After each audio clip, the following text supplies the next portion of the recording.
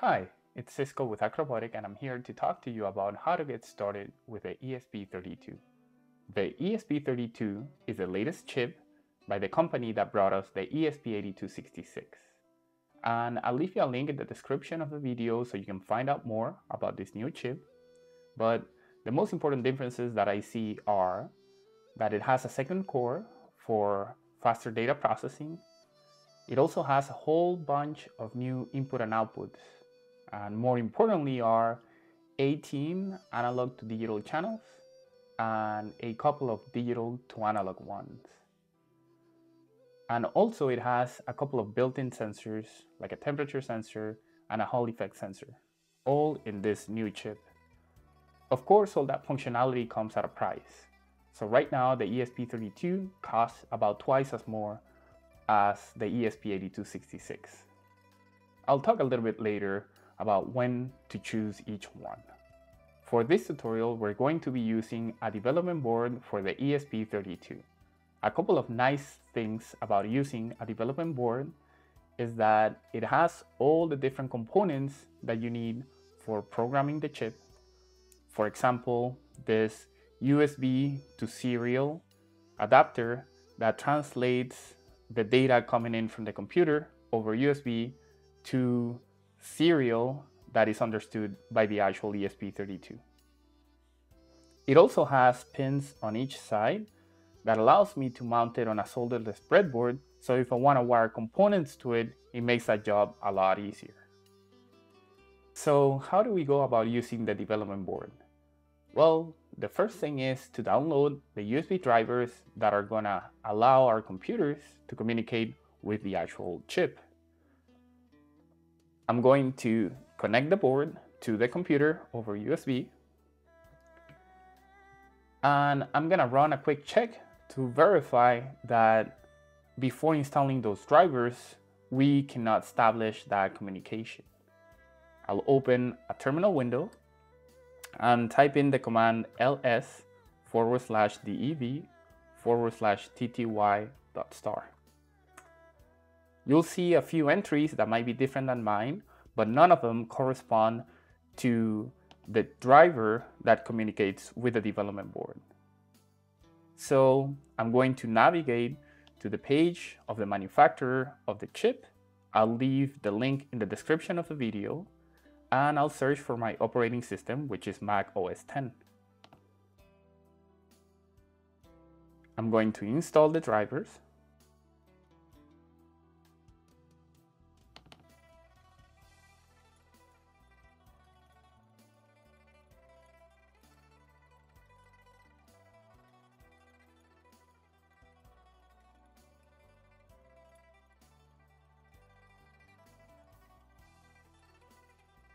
And after a few minutes, the installation completes.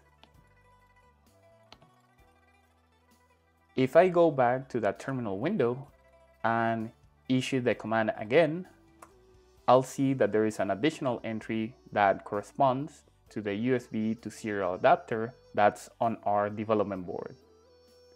The next step is to install the actual software that is going to allow us to write code that is going to be uploaded onto the chip. To do that, we're going to be using the Arduino IDE. I'll leave the link on the description of the video, but once you navigate to the page, you go to Software, Downloads, and then search for your operating system. In my case, Mac OS X.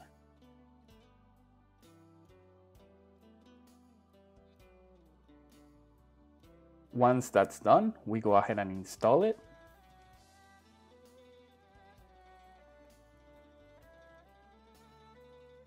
And before opening the Arduino IDE, we need to add support to the ESP32.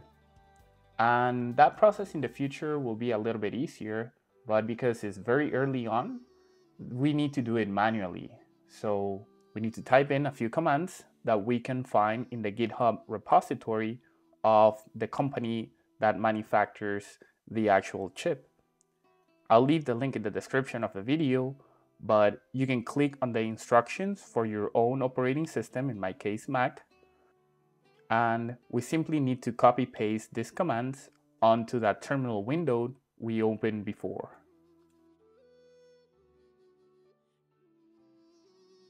Once that process is complete, we're ready to try some things out. So I'll open up the Arduino IDE,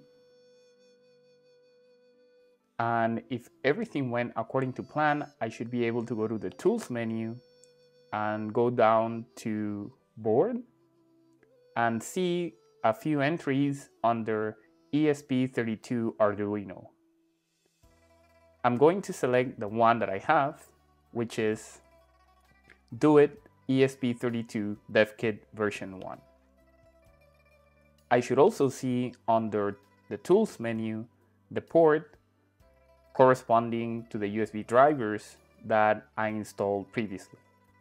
Then I can open up one of the examples. The first one I'll try is a Wi-Fi scan. Upload it to the board. And once it's done, I can open the serial monitor. Make sure that the baud rate is 115/200 and see that the Wi-Fi capabilities are working. Now we can try out the Bluetooth side of things. If we open up the example, simple BLE device, uploaded to the board, then using a smartphone and a Bluetooth scanning app. In my case, I'm going to be using an iPhone and the LightBlue app, which is free. Then we can see the device being listed.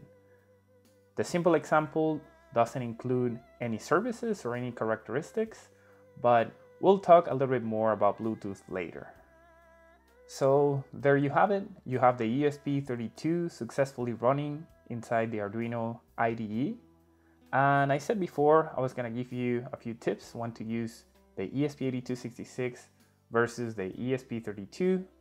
And the main two that I can come up with is if you need the extra processing power, that second core, and the additional processing speed makes the ESP32 more attractive. Also, if you need the Bluetooth capability, remember that Bluetooth consumes a lot less power than Wi-Fi. So that's another big reason to go for the ESP32. However, do remember that right now it's about twice as expensive as the ESP8266. And it's always going to be a little bit more expensive, so you need to consider that also. If you like my video and want to see more, I invite you to support the channel by using the link to my Patreon page in the description of the video.